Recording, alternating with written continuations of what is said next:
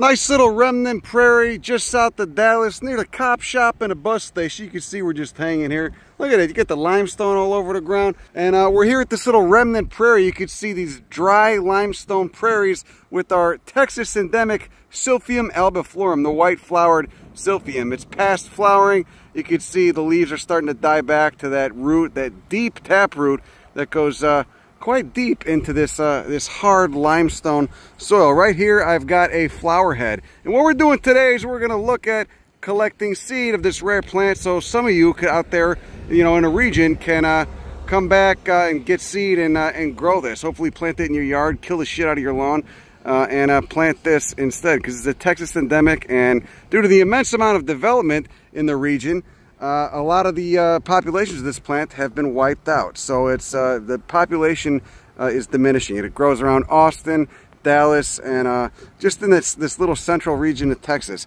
Anyway, as you can see there, we have, those are the seeds. See that black, that phytomelanin, that black pigment right there? These seeds are probably not ready yet. They'll probably mature if I were to just, you know, take them inside, put them on a desk. But probably better to wait another week or so. But what you do is you come back here, like here we got a plant right here. Come back, you can see there's the old flower heads, the capitula, all right, which is specific to the sunflower family. It's a term specific to the sunflower family, ask Tracy. And you come back, you can clip this. You want to wait until that green material starts to turn kind of a more brown. You want that tissue to die. Once that tissue dies, the seed inside stays alive.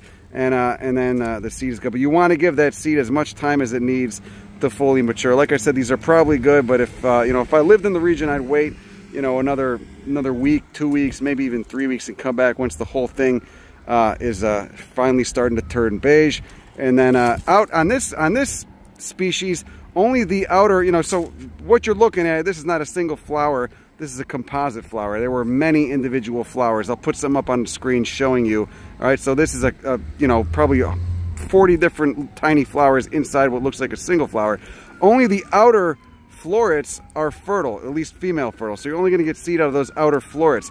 You want to come back, peel these bracts off right here, and those little sunflower-like seeds will be inside this whole structure right there. So and that's what you want. Okay. So give them a mild cold stratification, or just sow them directly outside in a pot, and they'll germinate probably next spring. They might even germinate right away. Who knows? But no matter what, with this species, you want to get it in the ground in full sun as soon as possible. It's completely shade intolerant, and you cannot grow it in the pot. You want to put it in the ground. It sends down a deep taproot. It's adapted to these dry, hot limestone prairies of central Texas. Okay, so hopefully now you know how to do that. All right, and they can be very long-lived. I mean, they go dormant by about August, and maybe you'll have, you know, one leaf, maybe 2 leaves still kind of green, but definitely by September, October, the whole thing will be brown and crispy, and it'll just be alive at the root. And then next probably April, May, it'll send up another vegetative leaf and then an inflorescence with a big giant white flower on it. So Silphium albiflorum, really cool Texas endemic, all right? A Texas specialty. Needs that dry, hot limestone prairie like you see here, all right? Silphium albiflorum, okay? One of my favorite composite species that is member of the sunflower family Asteraceae. Look at that, look at these desert snails, Rhabdotis. We get them in the Rio Grande Valley, but I didn't know you had them up here in Dallas too. Quite a few of them, look at that. I love those things. The Coeltecans used to use those shells as jewelry. Really cool, a desert snail, a drought adapted snail. There you go, there's a good illustration.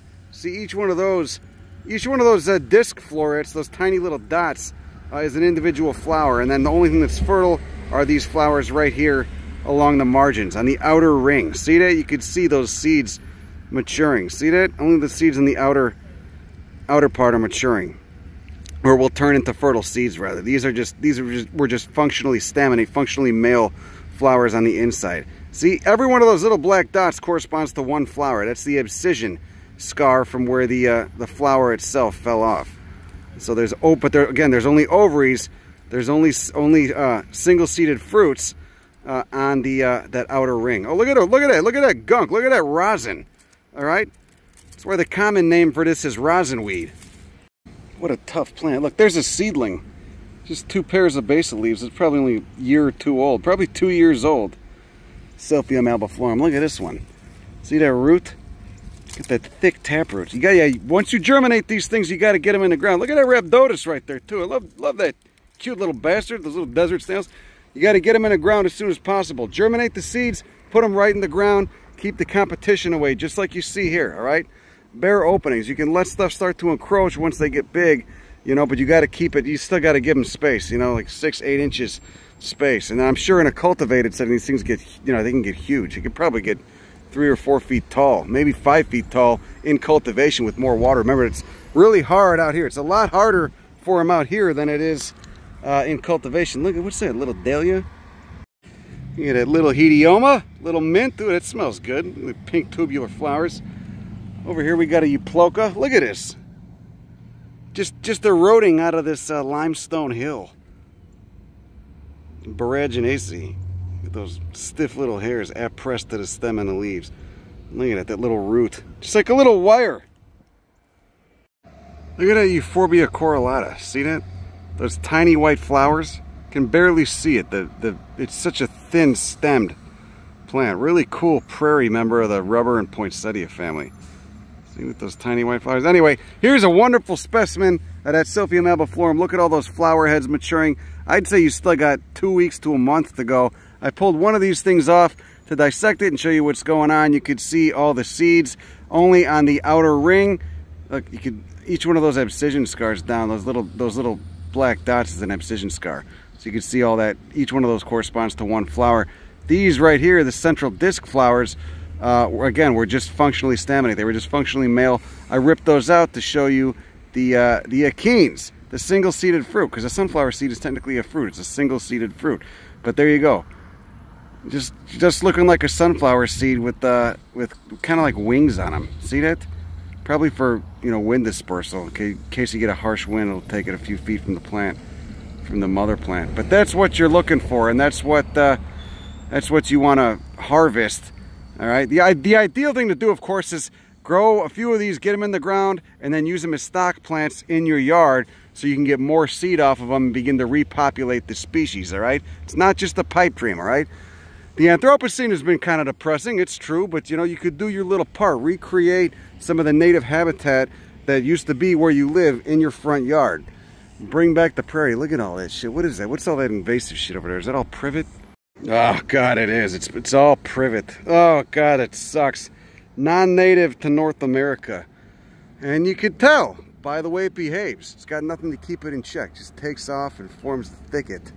Oh, look at that. Look at that Silphium albiflorum over there, growing at the edge of that juniper.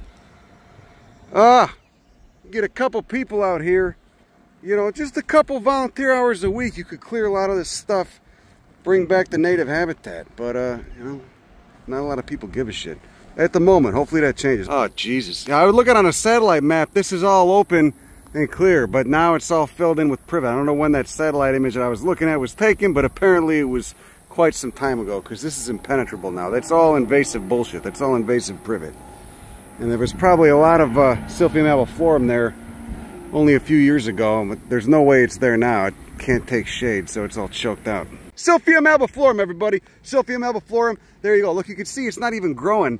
It really needs these bare exposures. It's not even growing up there, probably because the seeds can't get established. Anyway, I'd really hate to see this thing not be around anymore. You know, it's already, so many populations have been knocked out and developed to build things like data centers or warehouses or suburbs, etc. It really loves this kind of dry limestone stuff. But you know, like many of these plants, it'll do fine in a front yard in full sun. So kill your lawn, plant some of the cool Texas prairie natives. That's all I got. Go fuck yourself. Bye.